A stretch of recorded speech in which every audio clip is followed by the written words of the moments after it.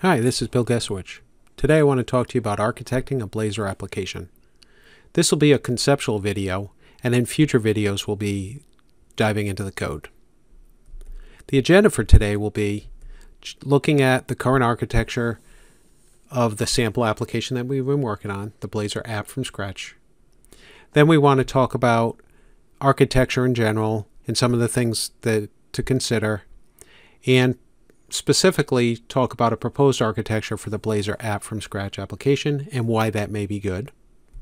And then we'll talk about the project structure needed in order to support that and some of the things that you want to make sure that you consider along the way. So the current architecture for the Blazor app from scratch application consists of, there's a Blazor server HTML markup page. We use Razor components to communicate via DTO up to a service and back. It's a pretty straightforward architecture. It works really well for a small application like what we have right now. But there might be some things that we want to consider going forward. Things like, how do we distribute work? How do we reuse pieces of this in an effective way?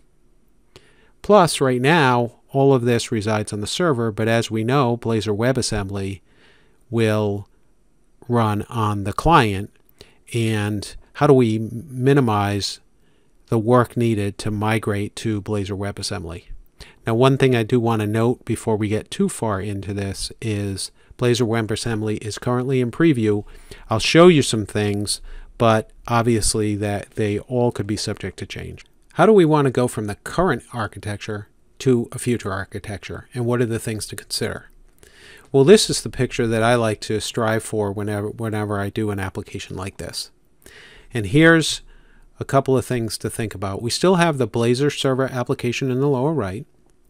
We still have the same Razor components, but those Razor components are going to be talking to a client service, and that's what we're going to call it initially. It'll still run on the server initially, but we will create it now. That client service will communicate to an API via DTO, just like we were doing before. And then the API will use the server service that we had set up to get the data and deliver it back.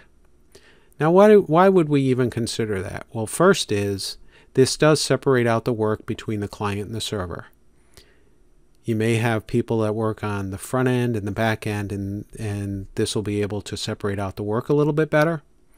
And also, as we go down to WebAssembly, once we get to WebAssembly, and again, my little caveat there about WebAssembly still being in preview, I'll show you how to do it today, but some of this could change. But when you migrate to Blazor WebAssembly, none of the components really need to change. You have to make a couple of changes to have it run on the client versus the server, but essentially all the rest of the application just works as is. So that's one reason. The other reason is you may have other clients that want to use the server side of things. For example, a Xamarin application. Well, the Xamarin application, instead of using components in HTML, use C#, but then they can rely on the same client service to get that same information back down. Now, I'm not going to spend a lot of time showing you Xamarin. I just want to show you that creating the client service that we do today will be able to be used for Xamarin. But I do think it's very important to think about the architecture, and if it's going to be a long-lasting architecture that's going to need to support multiple clients, you want to think about how do you architect it now at the beginning versus once you get into the project. So how are we going to look to organize our solutions in order to support this? Well, and this will be where we migrate to. The Blazor app from scratch project will migrate to having an API controller in it, and it will still have the Razor components in it initially anyway, as we stay on the Blazor server side of things. We'll add a project for the server service that we've been using, and we'll make sure that we keep that at the .NET Standard 2.0 type library so that we can utilize it with Xamarin. And we'll also add a Blazor app from scratch DTO project, and make that a .NET Standard 2.0 library as well, and that'll contain the DTO definitions. And finally, we'll add a Blazor app from scratch client that will also be a .NET Standard 2.0 library, and that'll have the client service associated with it. So what will be happening is the Razor components that exist on the server side right now will call that client, and the client will call the API. That'll set everything up so that we can now, when Blazor WebAssembly comes along, we do the following. We get rid of the Razor components that reside on the server. We move them into a separate project, which we'll call Blazor app from scratch.wasm. That'll also be a .NET Standard 2.0 library. It's just the way it is.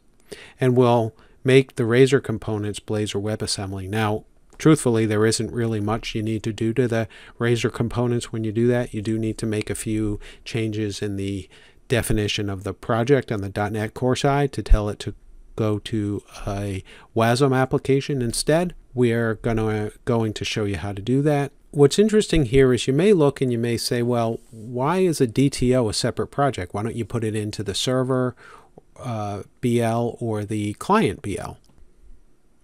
So if you do that, a couple of things to consider. First, if you put the DTO in the server BL, then the client, the Blazor app from scratch project, will need to reference the server BL in order to get to the DTO. And if you put the DTO in the client, then the server side will need to reference the client, which we don't want to have any additional references if we don't need them. So doing it this way, the Blazor app from scratch server references the server BL and the DTO, and the WASM references the client BL and the DTO. And there isn't any extraneous code needed. In addition, you'll see when we get to the Xamarin piece, we'll be able to reference just the client BL and the DTO there as well. Now this will be all part of one solution, separate projects, and the .NET Core server will be tightly coupled to the Blazor WASM pages. There is a separate way to do it where you actually have just the server sitting somewhere and you have the pages sitting somewhere else. And we'll also take you through doing that and separating out the WASM into a separate solution and calling .NET Core, which will be at that point just a server that serves up an API. So we'll take you through that as well.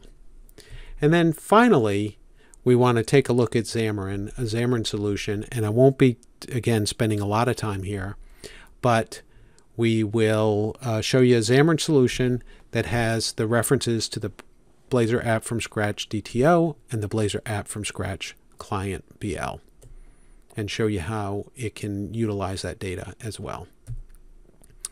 And then for future videos, just to take you through and know what we're going to be doing, we'll have pre-architecture. We made a couple of changes to the base application. That'll be in part 1. I want to talk you through just the changes I made. And since that'll be fairly quick, we'll be able to talk about separating out the Blazor server application into the server services as well as the DTO. Then we'll add in part 2, we'll add in the client service and the API. Then in part 3, we'll add in the WebAssembly that'll be part of that overall solution. In part 4, we'll add in WebAssembly standalone and separate out the server and the client.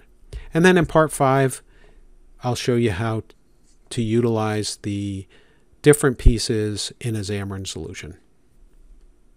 So that's what we've got in store coming up. That's it for today. If you have any questions or would like to see anything, please do not hesitate to contact me. And as always, please like this video and subscribe to my channel. Thank you.